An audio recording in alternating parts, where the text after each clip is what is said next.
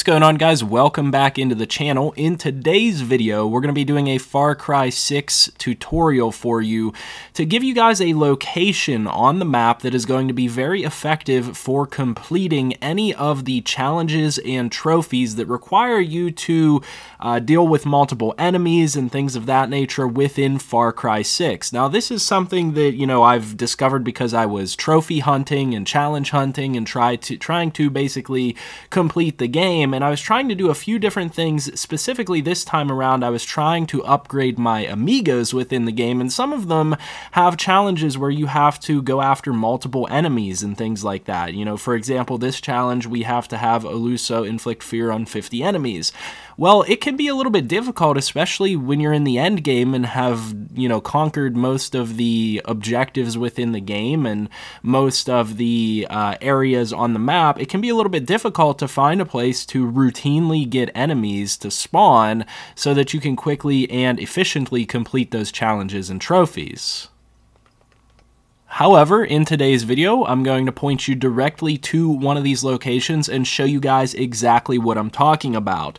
So, if you go to the upper right-hand corner of the map, we're going to be able to zoom in on Burial, this territory here, which is one of the last territories you'll have access to in the game. Regardless, if you have some of the higher hitting weapons in the game, it doesn't matter. These enemies may spawn in higher level than you. It's okay as long as you are utilizing your amigos or getting headshots and things of that nature. It's not going to be a problem for you. You're going to get those enemies spawning routinely for you, and the location is San Miguel Fort. Now stick around for a moment. I want to try to demonstrate to you guys exactly what I'm talking about in terms of the enemies spawning here quickly. Now the easiest way to get here, I've found, is to just fly over from one of the checkpoints that you have nearby. So I've done everything that there is to do up here. I simply fly over from this hideout over here on the right side. You can also, airdrop into the Del Toro checkpoint,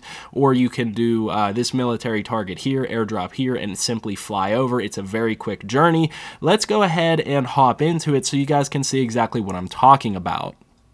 So you guys can see real quick here that this is kind of a two-ended section of map here. There's like a little fort that has a elongated section of map, and you guys can see right here I'm in one of those two sections. I'm going to go over here. I'm going to eliminate the last enemy on this side of the map, and then I'm going to swiftly go through here and eliminate everybody on the way back over.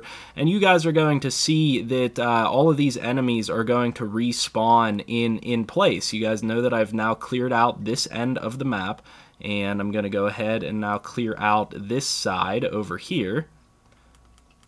Everybody's cleared out for the most part. Alright, now we come over to this side of the map, and now enemies have spawned back in over where we already cleared out that territory. So this is the crucial part to this, is all you have to do is go back and forth from one end of this little territory to the other, and you're going to get enemies spawning in back and forth on both sides. So you guys can see we had just done this a moment ago, and now this sniper has respawned.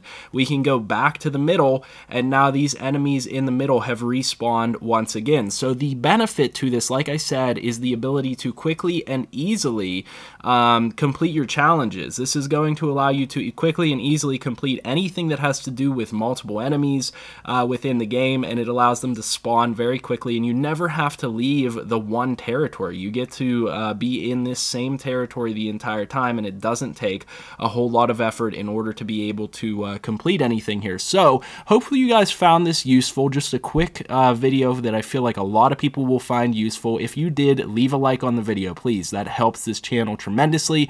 As well, consider subscribing for future content such as this that can be helpful to you. I'll see you guys in the next video, and I hope you have a good one.